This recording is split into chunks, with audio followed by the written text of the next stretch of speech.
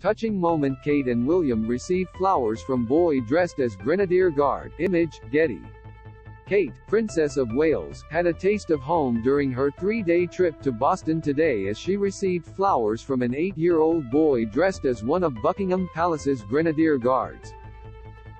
Adorable Henry Dynov-Teixeira, from Somerville, Massachusetts, gave the princess a bouquet of red roses as he beamed from beneath his iconic bearskin hat. Kate and Prince William had just come from a visit to Greentown Labs, North America's largest clean tech incubator, on the second day of their visit to the Boston area, when Henry had approached them on the street. Henry's mum, Irina, said of his wonderful costume, "He saw changing of the guard on a visit to London and wore it for Halloween," reported Express. Co.UX Richard Palmer. The pair shook Henry's hand as they met him. Image, Getty. Henry's mum said he had been inspired to get the outfit after seeing it in London. Image, Getty.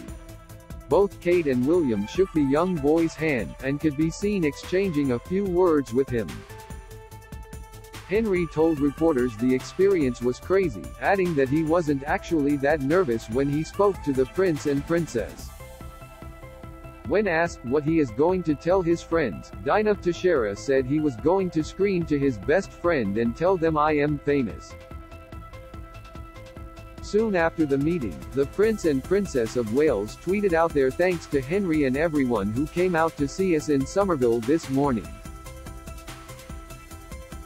The sweet moment has already moved fans, with many remarking on how cute Henry's gesture was.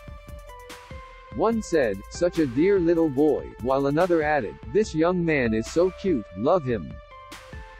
Young Henry gave Kate a bouquet of red roses in a very sweet gesture. Image, Getty.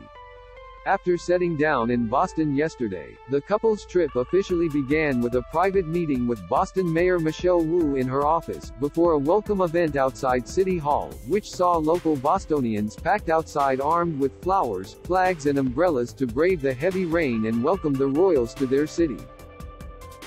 Top-notch security for the couple will be provided by the U.S., with agents of the Diplomatic Security Service (DSS) having reportedly started planning their protection back in September. Matthew O'Brien of the DSS Boston field office told ABC News that their trip has been choreographed down to the minute.